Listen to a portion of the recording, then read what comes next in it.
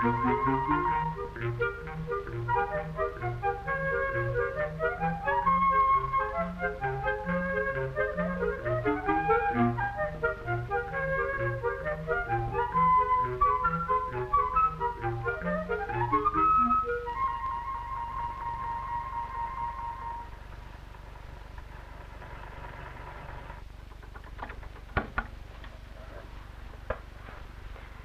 of the most common mistakes the average home sewer makes is to rush home from the store, and in her eagerness to start sewing, she lays this fabric out on the table and cuts out her dress without having properly prepared the fabric for sewing.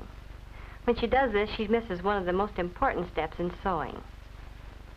And no matter how meticulous she is with her sewing, how perfect the stitches, the dress may never hang correctly. Now today, we're going over these simple but important steps in preparing your fabric for sewing.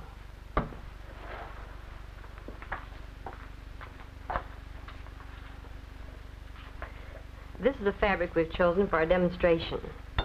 I bought it just as many of you would, even though it's not sanforized. In fact, the clerk couldn't even tell me if it had been pre-shrunk. So that will be one of our problems, to shrink the fabric so the dress will remain in fit after it's made. Then you'll notice when these two selvages are held together that one of the torn edges is longer than the other. This means that the manufacturer has pressed this fabric off grain, and we will need to straighten it before we cut out our dress. Now both of these problems can be taken care of with one process. Of course, you all know what happens when you make a dress out of fabric that has not been pre-shrunk. And these skirts will show you what happens when you make a dress out of fabric where the grain has not been straightened.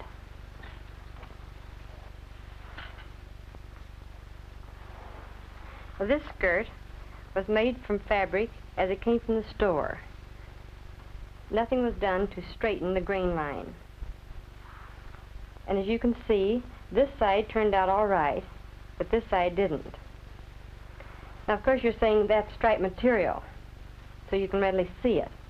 But even though it were solid color, this side of the skirt would hang smoothly and correctly with the figure, but this side would not.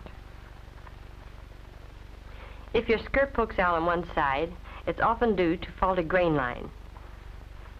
Now, this other skirt was cut from the same bolt of material, but we took time to straighten the grain.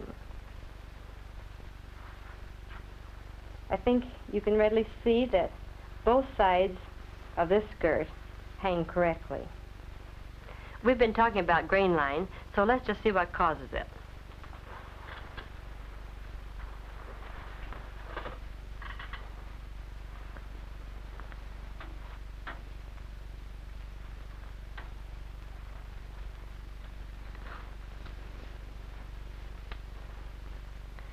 These threads that run along with the selvage are known as the lengthwise grain of your fabric. And they are usually a little heavier or more tightly twisted than the other threads in the fabric. When we speak of grain line, we're referring to these lengthwise threads. But we can't ignore the threads that run across the fabric, which are known as the crosswise grain. They run along with this torn edge of our fabric. The thing for you to remember is that before you cut out a dress, you should have these two sets of threads at right angles to each other. Not this way or this way. Once in a while, you will buy a piece of fabric where these two sets of threads are at right angles. And one easy way to check this is to line it up with your table.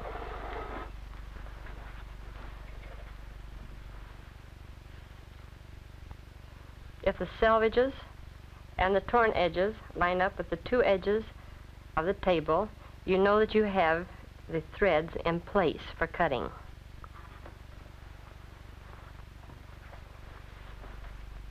But now, what are we going to do with this piece of fabric that is obviously off grain? Let me brief you on this process with a small piece of coarse fabric.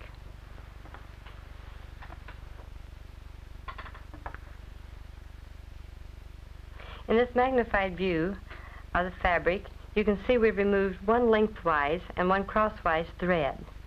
Then when I place this right angle along the intersection of these two thread lines, you can see that it's off grain. Now here's what we'll do.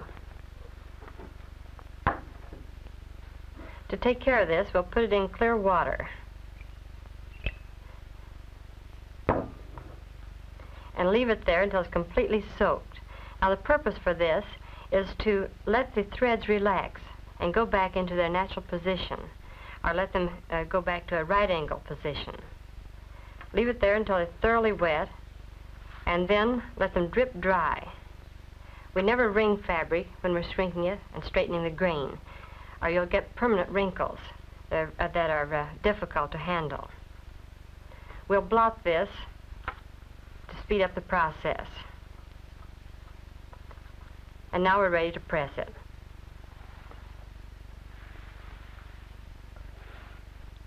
As I press it, you'll notice that I lift the iron up and down rather than slide it across the fabric. This will make sure that the threads of the fabric stay in their position. The sliding action of the iron could push the threads off grain again.